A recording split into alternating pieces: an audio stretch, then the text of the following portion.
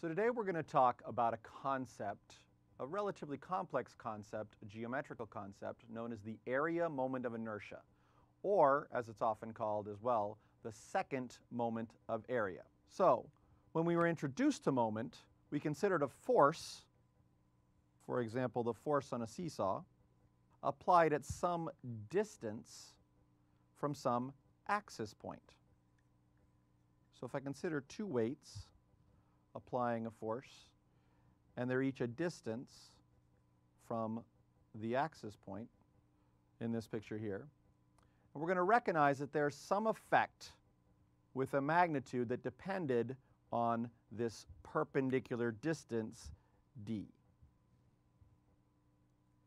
And we called this the moment arm. And our example in this case was something that we actually called moment, but which is also sometimes in physics class called torque. And in this case, the moment was equal to the force being equal to the weight of the objects here, times the distance. And we typically consider the total sum of all these moments. So the forces due to weight 1 and the forces due to weight 2 were summed together to give a total moment around the axis point, some moment m. And if we were in equilibrium or looking for equilibrium, we would find conditions that resulted in that moment being 0. This dependence on distance is called a first moment. And it's a first moment of whatever it's applied to. So in this case, this would be perhaps a first moment of force. Although generally we kind of just leave out the terms of force when we're using the term moment, because that was the first sort of definition that we use for moment. Sometimes this is also called weighted by.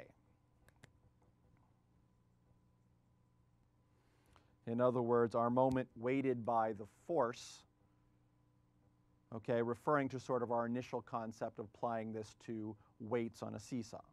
It turns out in physics and in engineering and in other disciplines, including statistics, that other effects might depend on other exponents of the distance. For example, we can have the 0th moment, the first moment, which we just saw, the second, the third, the fourth, and so on, and we might represent them this way. The 0th moment would be equal to the force times the distance to the 0th power. Well, as it turns out, the distance to the 0th power is just a value of 1, so that would end up being the force itself. Not particularly interesting, and no real reason to describe the 0th moment that way. However, the first moment is the one we just discussed, the force times the distance to the first power, or simply the force times the distance. And then there are other moments. Let's put little brackets around these. The second moment might be considered the force times the distance squared, or the third moment is the force times the distance cubed, or the fourth moment, etc., is the force times the distance times whatever exponent we choose to use. Similarly, it could also depend on other weighting choices or other weighting choices. So instead of talking about the moment of force, we might talk about the moment of mass, md1, md squared, md cubed, for example. That would be the third moment of mass, or of area, AD1, AD squared, AD cubed. That would be the third moment of area, or the second moment of area. Notice our title talked about the second moment of area, which is the one we're interested in discussing here. The second moment of mass represents the resistance of a body to rotational moment around an axis. So if I have a mass and I'm trying to make it spin, perhaps it's attached to an axis or otherwise related to some particular axis at a distance r, there is a value called the second moment of mass, and it's also called the moment of inertia, and abbreviated I. I equals mr squared. This is also sometimes called rotational inertia. And by the way, you can think about this axis as going sort of into the piece of paper or into the page, and that the mass is being attempted to be spun around that. And it has a resistance to it, and that resistance is this moment of inertia. There's a similar resistance associated with area, but area has sort of a particular orientation. If you take an area, it's facing a particular direction. We'll sort of assume that this area is facing toward the right and that it's moving back into the page in my third dimension there. And we can take the axis of rotation, or if we consider the axis of rotation to be in the same plane as whatever that area is. So here's the area A. It's facing off to the right, but we're going to maybe rotate it around a plane that's going into the page, or an axis going into the page, or we can rotate it around an axis that's vertically, but that axis is in the same sort of location or in the same plane as the area. So I can take this area and flip it around this axis, or maybe I take this area and rotate it around a vertical axis. If I try to do either of those, there's a resistance that's associated with that. Okay? And this resistance is similarly called the moment of inertia, which can be confusing unless you're paying close attention to your context. So to distinguish between the two of them, instead of calling this one moment of inertia, often it will be called the area moment of inertia, to distinguish from the fact that we're actually using the area, or better yet, the second moment of area. And notice, based on what we said before, if there's a second moment, it must be associated with some distance squared, scaled by or weighted by the area. The big question is, however, what this distance actually is, because that distance depends on what axis you're choosing to rotate by. If I decide to call this, for example, my x-axis, and call this vertical one my y-axis, I could choose to spin myself around either of those axes. Well, in the first case, if I want to rotate around the x-axis, the distance to this point A is actually a distance y, measured along the y-axis. To spin around x, I have to measure along y. Similarly, to spin around y, I have to measure along x. So looking at this area system a little more directly, here's my x-axis, here's my y-axis, and here's my area, A, I actually have two different ways that I can define the second moment of area.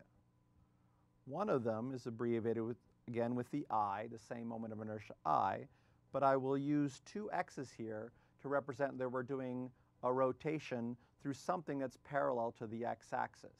And this may be the x-axis itself, or more typically, it is something that's parallel to the x-axis, but through the middle of the area.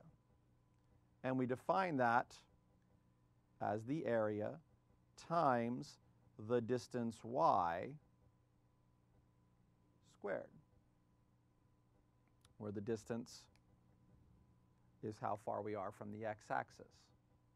Notice if the x-axis runs through the middle, then that value goes to 0 and it doesn't really resist the rotation. We can also define Iyy, which is how much this is tending to resist a spin around the y-axis. And in that case, the distance we use would be the distance x, how far we are from the y-axis.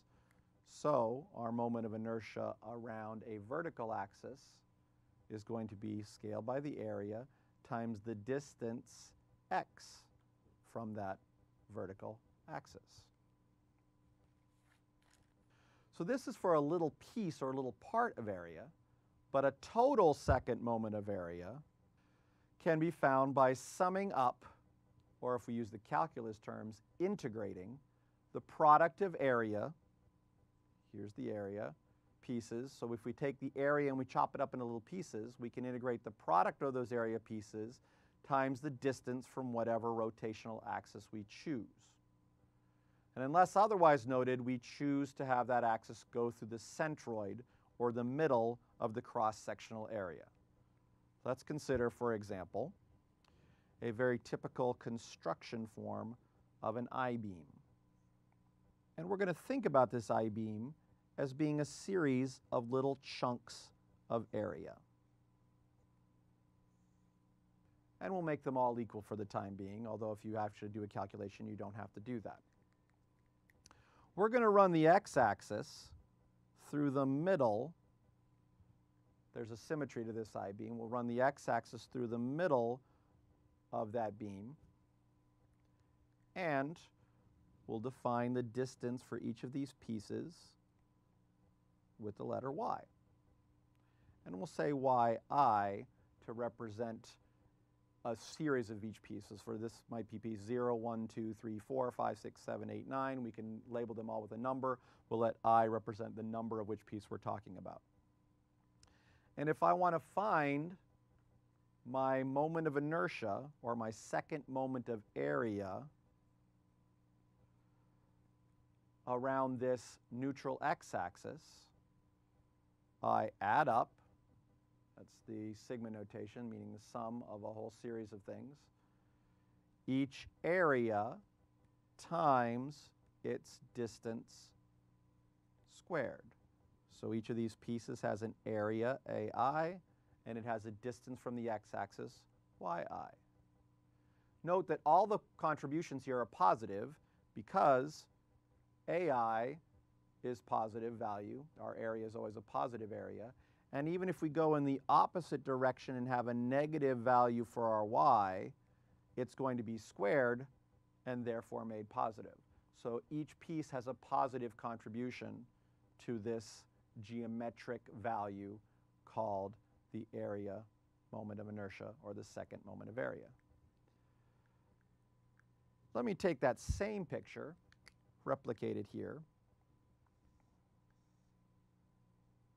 And now this time we want to see how it rotates around its center, but this time the vertical center. You could either think about this as turning and rotating the entire form and laying it down another way, or we could just consider it rotating around a vertical axis. Now in this case, each of our little pieces here still has area AI, but now its distance from the rotational axis is in the x direction, so it has a distance xi. And we would define the second moment of area as being around a y-axis, and we would do that by summing all these area pieces times that x distance squared. Notice the units for both of these. Units of area are going to be in a length times a length, or length squared.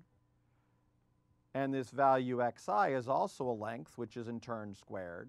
So now we have length times length times length squared, or length to the fourth. So our units for these type of geometric constructs for the second moment of area are always going to be length to the fourth. For example, centimeters to the fourth, inches to the fourth, or perhaps meters or feet to the fourth, but usually it's much smaller scale for the types of things we calculate. So how does this relate to what we're doing? If we look at this picture here, you can see this is a cross-section of two different beams. The first one on the left is an I-beam. You can see the I shape. And the one on the right is a half beam, sort of a channel beam laid on its side. And as we've learned before, if there is a moment, a type of bending moment applied to a beam, that can be considered as a series of distributed stresses where there is a lot of stress along the top and the bottom of the beam, and then that stress reduces to 0 through the middle of the beam. True on both of these beams here, if we're bending in that particular direction. Well, if the moment is going to be resisted by the material, the amount of resistance is going to be greater in the area where there is more material. Material further from the center has a significantly larger effect. It's a squared effect because we said this distance y here goes a times y squared. So the things that are further away are much more effective in resisting the material. And there's a couple reasons for this. The first reason is because, well, it's further away, and like we said, the moment sort of depends on that distance. And the second reason is because the stress that's being applied there is also further away. So its distance from the center gets applied effectively twice. And so this particular value, this second moment of area, is useful in representing how much a particular cross-section in a beam resists the tendency to spin or resists internal bending moments that are applied. As it turns out, typical geometries for beams and rods, etc., have already been calculated, and there are numerous formulas that you can use to find cross-sectional areas and cross-sectional moments of inertia for typical beam forms. For example, simple rectangles or box hollow rectangle sections, circular sections, whether hollow or not, and then the sort of typical I-beam or even a triangular section all have typical formulas that can be used based on the sizes you might choose.